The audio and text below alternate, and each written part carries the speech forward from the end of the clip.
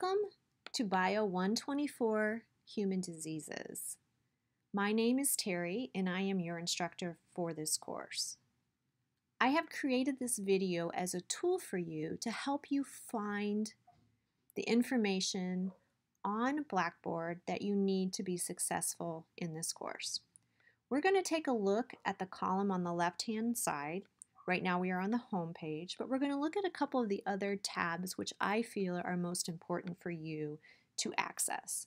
We have our Start Here folder, our Lessons folder, our Course Message folder, our Announcements, and of course your grades. We're going to first go to the Start Here folder and take a look around. In the Start Here folder, you're going to find quite a few tabs that I encourage you to open and read the information. The first tab is our Overview tab, which gives you information about this course, what we're going to be studying, and how we're going to go about accomplishing this task. The second tab is our syllabus, which we're going to open up. Now this is the syllabus for summer, which is a little different than the syllabus for fall because we have condensed things down from 16 weeks to 8 weeks. Hence the reason why I call the summer course the Human Disease Express. But when we look at this syllabus, it's a pretty basic standard syllabus. It shows you that the course is online and only online. It gives you information on how to email me, which we're going to talk about here in a minute. It also states what textbooks we're going to be using, what's required, goes into the methods of assessment, how the grades are determined, talks about the case studies you will be doing this semester as well as the discussion forums. We also have the new withdrawal policy posted here and the withdrawal date from this course, which is no later than July 15th. At the bottom is our course schedule. On the left-hand side is the topics we will be discussing. On the right-hand side is where you're going to find those topics. On the left-hand side, you'll also have your list of assignments, and on the right-hand side, when those assignments are due. Now, as I mentioned before we go back to the Start Here folder, there is a Course Message tab here, which is where I want you to message me.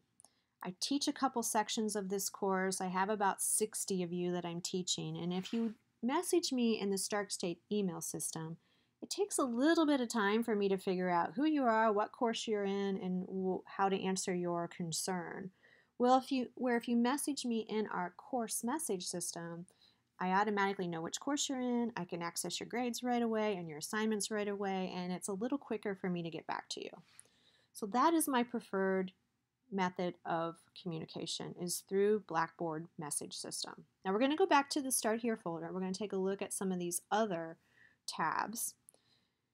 We have a tab here, a folder here that says Study Guide for Tests. This is open all semester. It's probably a good idea to take a look at the study guide for Test 1 before you start learning the material for Test 1 so you know where to focus your energy.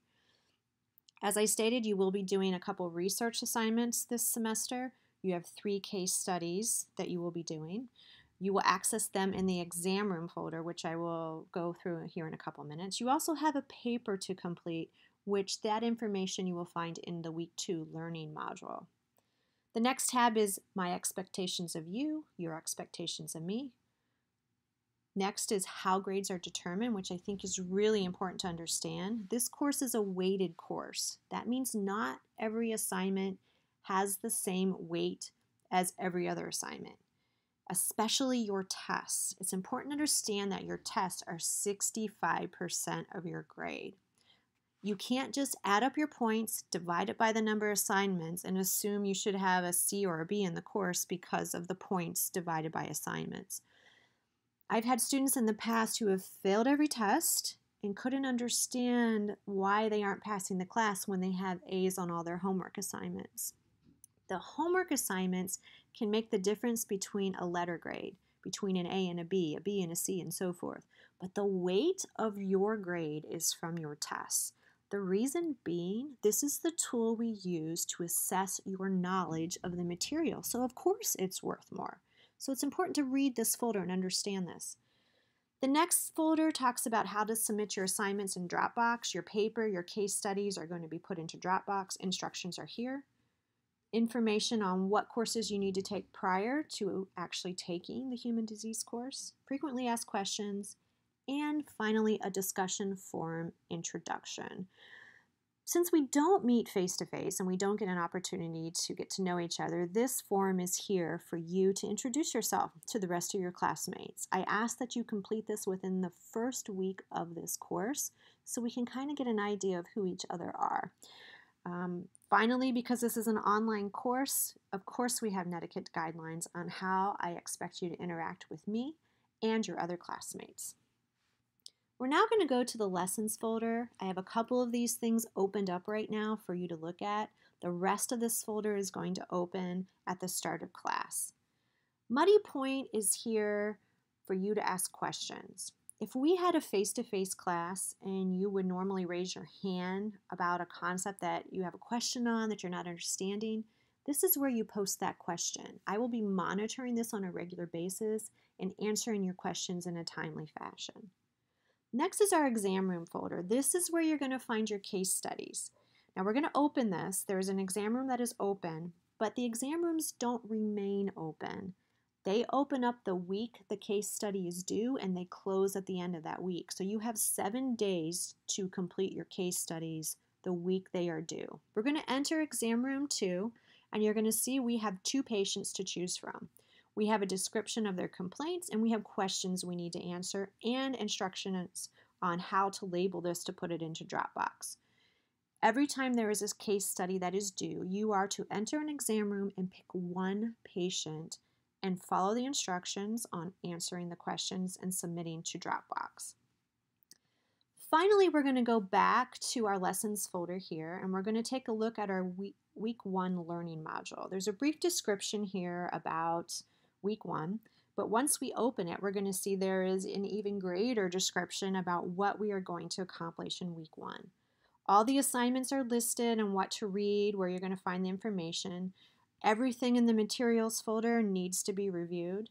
The assignments that are due the week that we are in, like week 1, these are assignments due week 1, and the assignments that are coming up for the following week are also listed so you can plan ahead. We're now going to enter our materials folder and you're going to see I've listed our learning objectives, what I expect you to learn from each chapter that you're reading in your textbook. I have a couple other folders here based on the chapters in your textbook that you're assigned to read. We have an Intro to Pathophys, Aging, Stress, and Obesity. When we enter the Intro to Pathophys folder, you're going to see we have a PowerPoint, which I'm not going to open. The PowerPoints are meant to be adjunct to the textbook, meaning they're there to help you focus, they're there to help explain. I've added some audio to the PowerPoints. The longest each PowerPoint is probably 30 slides, so it's not going to take you very long to go through these PowerPoints, but they're there to help you with the information in the textbook. Your textbook is what you need to focus on. The PowerPoints are there to help. Doesn't mean you should not listen to the PowerPoints because you're going to be tested over all the material, not just one or the other. I've also created in some of the chapters something called a Quizlet. So Quizlets, we're going to go down here. This is the first one that I've created for you. Quizlets are ways to help you learn the terminology from that chapter. So you can see you can play flashcards, you can take a test, you can play some games, which can help you learn the information from that chapter, specifically the terminology. Now we're going to go to the aging folder and we're going to take a look at what I've placed here. So we have our PowerPoint, as stated previously, and we also have some articles to read that help support the information you're learning in the text and in the PowerPoints. So there's a couple of them listed. We have effects of aging, cataracts, what is Alzheimer's, so important things to review. The last thing we're going to take a look at is our assignment video, our assignment folder. You're going to see that we have a video you need to watch in order to do a discussion forum, and there's also a test 1 review discussion forum. So the week prior to every test, you are going to have a discussion forum where you can ask questions about the test that's coming up of me and of your classmates. I hope this video helps explain this course to you. If you have any questions or concerns after watching the video or as you go through this course, that's what I'm here for. I will help you find your way around if things are a little confusing, and I will help explain the process as well. So feel free to reach out to me at any point in time.